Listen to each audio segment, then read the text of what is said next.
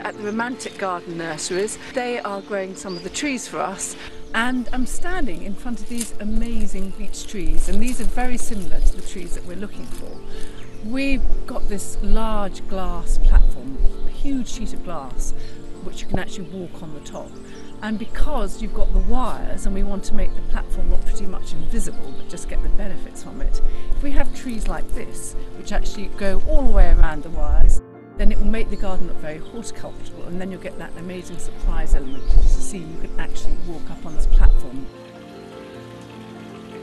John, these look really nice. You've only just planted them up recently. Literally a few days ago, so there's a long way to go. It's a Buxus sempervirens, which is the common species of box, but like a lot of things, the more you trim the plant, the smaller the leaf becomes. So at the moment they look quite large, and there's one or two gaps, but by trimming over the next 2-3 months, the gaps will fill in and the leaves will actually look a little smaller, and the whole thing will knit together to make a really perfect, sharp-edged, flat-topped piece of hedge.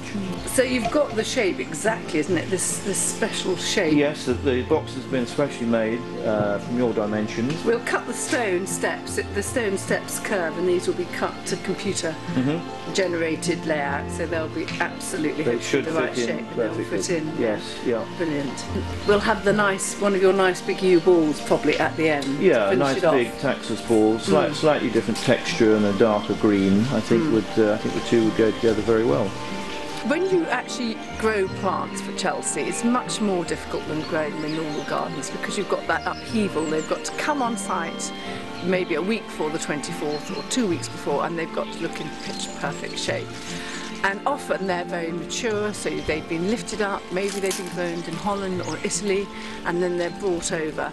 And then you've got to get them into leaf and look really healthy. So they need water, they need pruning, you need to check you haven't got massive outbreaks of whitefly or scale insect, which they can do when they're being closeted. And then when you actually transport them, you imagine taking 20 trees like this into London. I mean, I remember one year when Arabella Lennox Boyd brought over some olives from Italy, and the vehicle went off the road and was in the ditch for 2 days.